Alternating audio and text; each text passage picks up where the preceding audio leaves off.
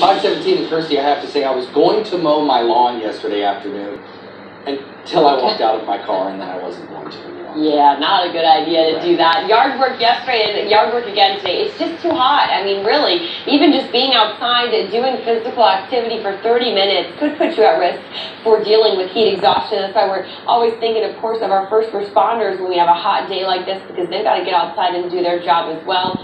So just keep in mind, if you maybe have a mailman walking by that look hot, maybe give them a water bottle today, because it is going to be a struggle. If you suffer from allergies, we've got a double whammy, because I looked at our pollen forecast from yesterday, and the most recent numbers does show here that the grass pollen is up, but also it's weed and mold spores that are really causing issues. And this time of year, it's not surprising to see that. Late summer, early fall is when the the weed pollen count really climbs. We're talking about ragweed. Anytime we're warm, muggy, and if we have rain in the area, we can oftentimes see the mold spore count stay high as well. And then our grass pollen also was moderate. So unfortunately, this week, I do think if you are noticing some symptoms, you might not catch a whole lot of relief from your allergy symptoms over the next couple of days. A live look outside, we're not getting much relief from the heat. Overnight, we actually tied a record for the warmest night. So keep in mind, we never dropped below 73 degrees last night, which means we tied the record here for warm overnight temperatures. 74 right now, winds are out of the southwest at 10 miles per hour. And what we deal with today is just the heat again. So not a big rain chance. It'll be breezy, but not too much. It's really just, it feels like temperatures reaching the mid to upper 90s this afternoon. Bus stop forecast then for the kids.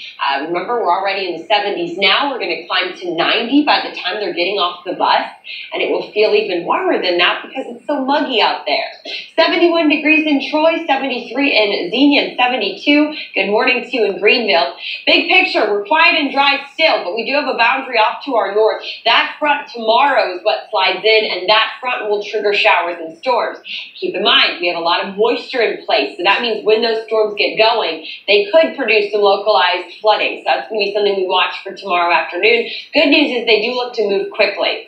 Live Doppler 7 radar is scanning the skies for you this morning, and even though we're dry, as I mentioned, we'll use it tomorrow to track those thunderstorms. Futurecast shows a lot of sunshine this morning. Later this afternoon, after lunch, we'll see some fair weather clouds. Futurecast wants to spit out a stray shower. I can't completely rule that out, but I think in general, your outdoor plans will be just fine.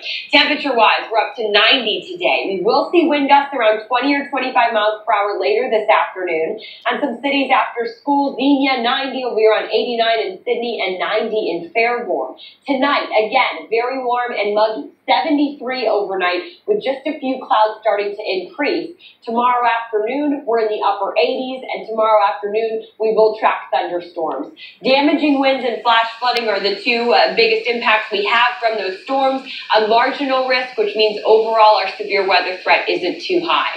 5-day forecast here. We're going to see temperatures finally drop on Thursday. We'll look at your weekend in just a minute. Now we bring you weather and traffic every 10 minutes. Let's check in with Sergeant Mark. And good morning, Kirstie. We had a good start to the morning drive a few minutes ago. We talked to several area police departments.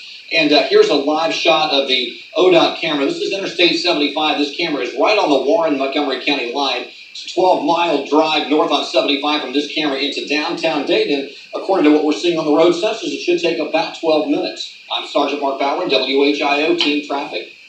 It is 5:20, 74 degrees. The city of Kettering gives a boost to an already approved budget. What improvements are being made in the city and where? New alert systems being installed in cars.